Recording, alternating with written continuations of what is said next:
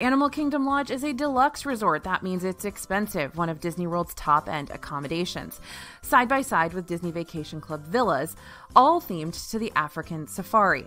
A modest, thatched roof entrance opens up to a massive multi-story atrium filled with polished dark woods and authentic tribal artwork. The lobby itself is overwhelming in the best way possible, and when you keep walking through and down the steps flanked with 2 giant ostrich statues, you can walk outside and view the savannas.